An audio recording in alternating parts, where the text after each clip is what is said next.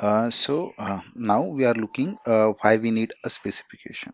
For example, you want a new query like from student where name is equal to something and from the address where city is something. So this is kind of complex query. So it's like you need to, for each and every scenario, you need to write new method query or query directly. So what happened? It is not reusable, and keeping track of each and every method query, it is quite difficult. And yeah, means you need to read each and every query what it is going to do and all.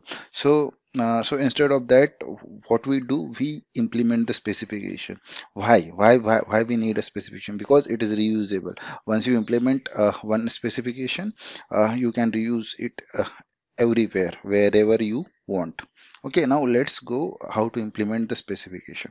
For that, you need another another repository like JPA JPA specification executor. So this is again the interface. Here we need to pass the class name, which is nothing but the student. Okay, so yeah, this is the JPA specification executor. If you look at here, you find like you are able to pass any kind of specification. So let me open one official page. Okay, so this is the specification. It is nothing but a reusable. Yeah, the specifications are reusable, and for that we need to implement the predicates. Okay, so let's write one simple API.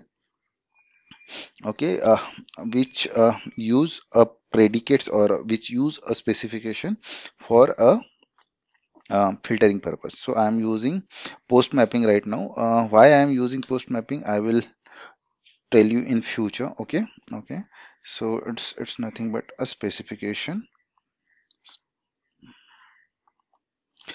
So basically we are going to use post mapping because we are getting a lot of input from the front end, and to get this kind of input right now using get API, it's not possible. That's why we are using the post mapping. Okay, but right now we are not using it. Means we are not getting all the kind of input. We are just executing a simple program. Okay, so I'm doing public which is list of student. Okay, get student get. So again, I'm just hard coding it. So I'm just implementing new specification. Here I need to pass the student. Okay, once I pass the student, I need to override mm, implement. Okay, so once I'm implementing the to predicate method, okay, it will return me the specification, simple specification. Okay, so it's nothing but the specification. Okay, now what I want, I need to implement or override this specification. So here I am writing the actual query. So the query should write in this format. Let me open the documentation once. So here we have CB means criteria builder dot equal, where we need to get the root. There we need to pass the first column name. This is the nothing but the column name, and today is nothing but the value. Okay, so let's do this. So I'm using criteria builder CB criteria builder dot equal. Okay, here first I need root dot get, right? Root dot get. Here I need to pass the column name, so I am using the column name. But yeah, this is just temporary. I will change the column name later, and this is nothing but the value. Y is belong to the value. So as per this API, okay, as per this API, first filter API, we are passing Pratik as a inputs, and the column name is what? For Pratik, the column name is name, right? No, sorry, my bad. For the, yeah, I'm correct actually. The column name is name, so I'm passing name as the column here.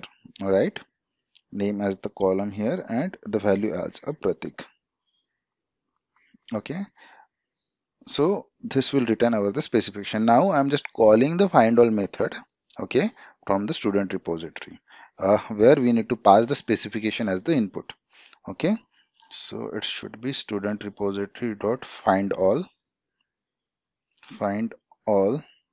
Okay, here look at this. We can pass the specification as the input. Now I am putting the specification.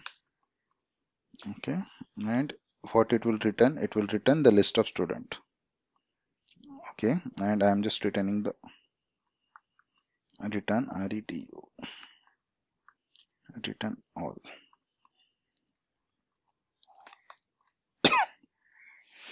So let's run this project again and just test this API.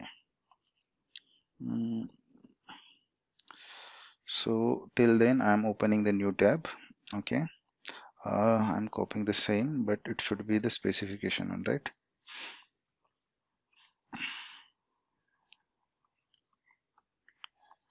Because this is the post API. Okay, yeah, I'm passing the post, and I need to do these changes inside the body. I need to use JSON. Okay, so I'm passing the JSON, and yeah, for now I'm passing only this. Okay, so let's clear the console first, and let me hit. Will show you the query. Okay, so internally it work like that. What? Find by ID. Okay, so find by name only. So the working of this query method, find by name, and working of this specification is same. Okay, so this is how specification work. Again, what you do, you can change the column name also here. So for example, inside the student, we have this ID. We are not going to this address and subject right now because these belong to the join columns. Okay, so join column is, yeah, here we need to put the a join query. Okay, so because of that I am not yeah, moving here right now. Okay, so I'm just going with ID for example. Okay, so let's go to the filter controller. I'm just passing the column name as ID right now, and for example in database we have ID as a let's take the 3. Okay, so it work like a find by ID, so it is reusable. Right now it is not reusable.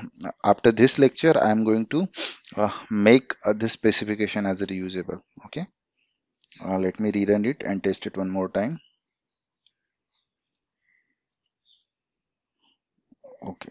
Okay, so I'm just hitting that same API, and result should be the regs. Okay, so we are getting regs which who live in the France, which having the 3 subjects. Okay, so this is how specification work. So in next lecture we are going to make the generic specification which will use by all table, which should be used by student, address or subject, any kind of table. Okay.